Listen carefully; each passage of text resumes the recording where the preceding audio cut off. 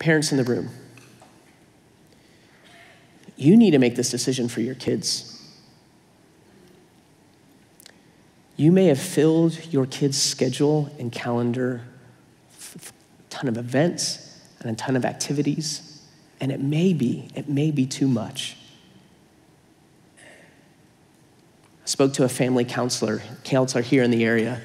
He told me consistently he has kids coming in who are depressed because their parents have them running from one activity to the next, and they don't even like them anymore.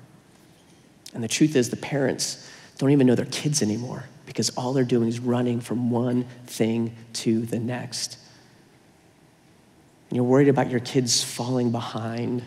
What are they falling behind in? Nothing.